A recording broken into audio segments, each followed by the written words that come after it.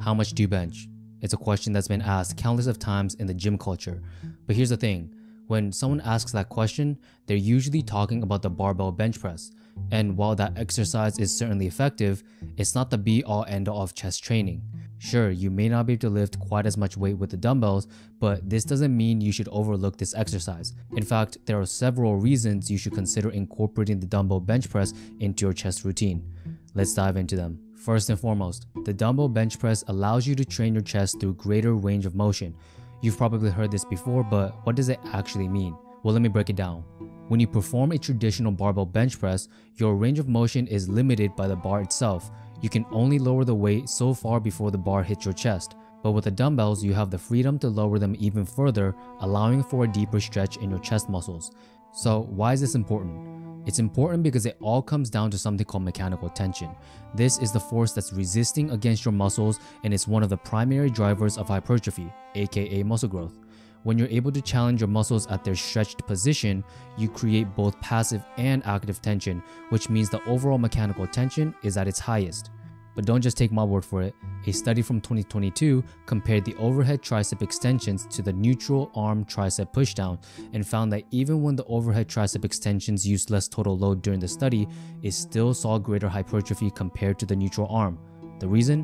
When the muscle is stretched, it produces passive tension, which is a key factor in building muscle mass.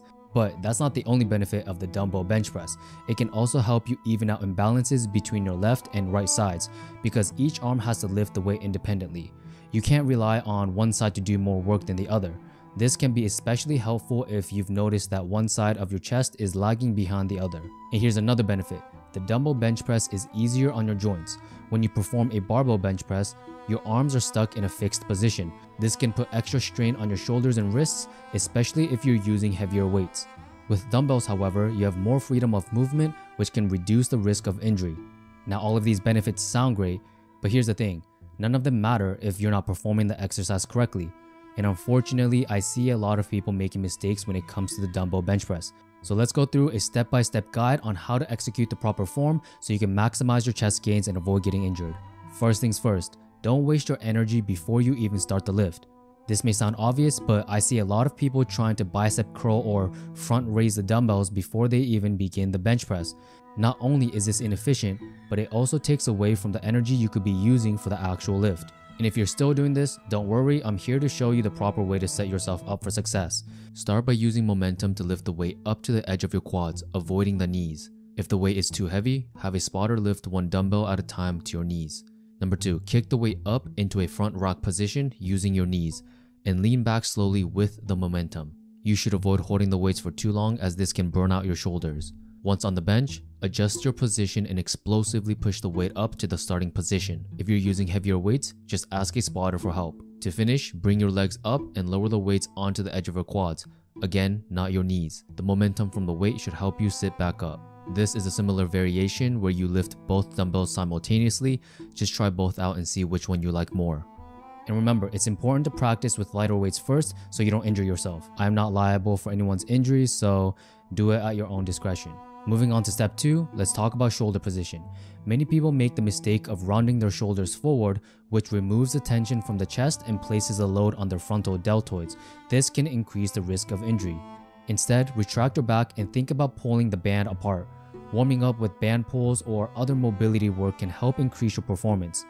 Remember to keep your back tight the whole time and don't let it untuck after the first rep. Alright, next let's talk about arm angle. A lot of people like to flare their elbows out because it makes the weight feel a little bit easier, or it's just the most natural to them. However, again, this increases the stress on the frontal deltoids and increases the risk for injury, and it also doesn't place the optimal amount of tension onto your chest. What you want to do instead is to align your arms with the muscle fibers. Now the chest fibers align at different degrees, but the majority of the muscle fibers on your chest align at 45 to 70 degrees. So angling your arms around 45 to 70 degrees can help you align with the majority of the chest fibers. This can allow you to stretch and contract the muscle fibers to its full length.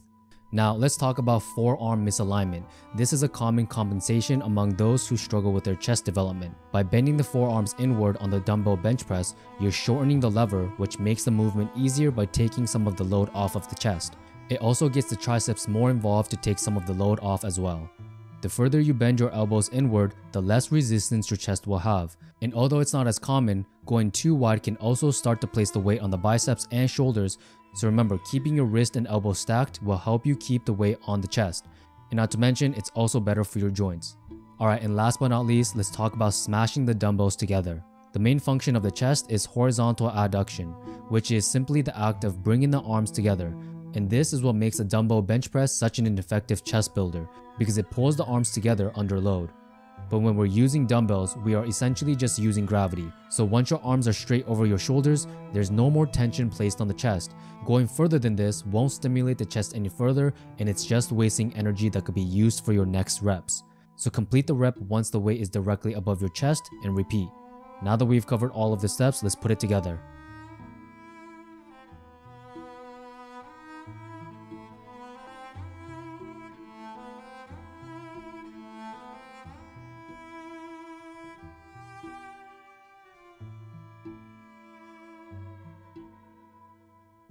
Alright, I hope you learned a thing or two, and more importantly, I hope you apply these steps into your next chest workout, because when done correctly and with full range of motion, the dumbbell bench press is such a great exercise. Don't get me wrong, the barbell bench press is still a great exercise, but too many people put too much emphasis on the exercise when the benefits can be replaced with something more versatile.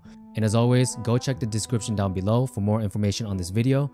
And with that said, thank you for watching, and go make some gains.